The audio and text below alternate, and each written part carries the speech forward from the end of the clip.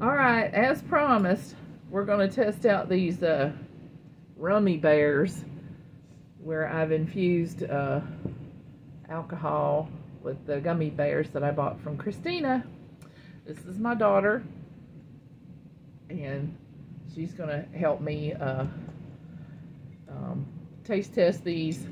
They were in the rum for several days before we went on a week's trip to visit family and then for a small family reunion in Michigan. So we got back on Saturday, and so they've still been soaking. So it's been about 2 weeks or more where they've been soaking. So let's see, which one you want to start with? I'll start with the mango. Okay, so to start with, we have the mango chili bears, which are so good by themselves that I had to buy another jar of them, but I have infused them in mango rum. And there you go. Here's a napkin to catch any drips. And be sure and comment on the consistency as well. It just like fell apart immediately. I don't like the texture, but it tastes like Hoo-wee. Oh yeah, they have broken down and swelled up. I don't know how to describe that taste. Yeah, the consistency. I don't like the consistency. Very easily to squish. Oh, the flavor's really good though. Really good and strong. Whew. I like it, but the consistency is not like the original gummy. It's definitely softened. But the bears still kind of hold up. I could mash them with my tongue on the roof of my mouth. Okay, so next I'm gonna do the cinnamon bears. Yeah. So we got the cinnamon bears infused in just plain Bacardi Gold, which I ran out of. Okay. There goes Melody. I bet the consistency is going to be similar. Yeah, it is. Oh my gosh. That is really strong. I thought about infusing these in Fireball, but I thought it may be a little bit much, cinnamon-wise.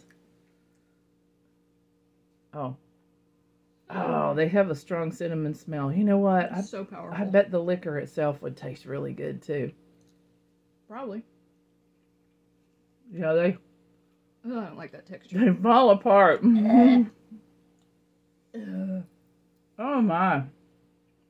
It is so strong. The alcohol especially. Woo! Those are super strong. And it would be like, I'm going to take a sip. Oh no. Oh, the cinnamon flavor in the rum is so good. Oh yeah, I'll be working on this overtime.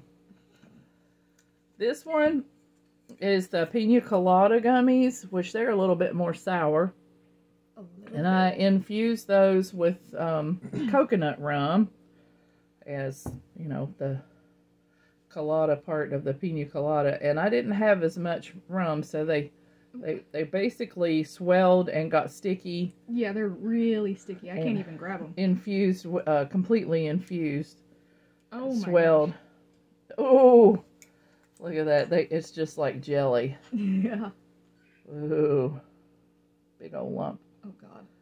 I'm trying to Let's separate. see if I can pick one out and separate it. Oh. No. Just about. I'm gonna have to use a fork instead of chopsticks. Ooh, here you go. Open up.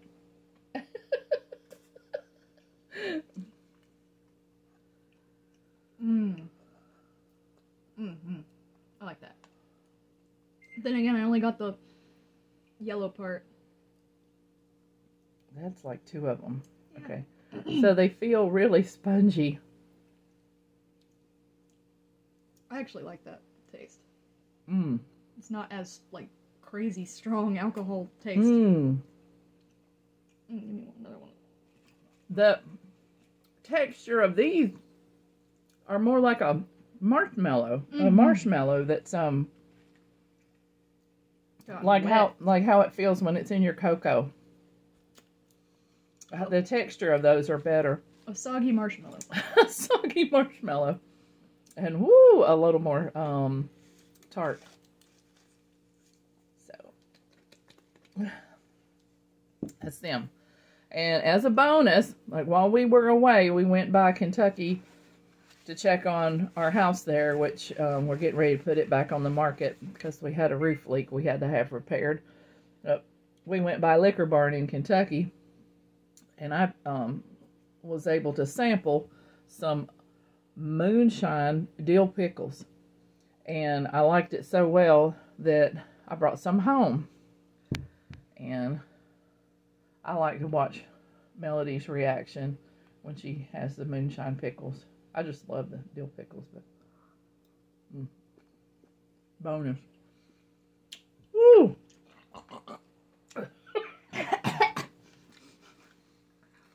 Tasty.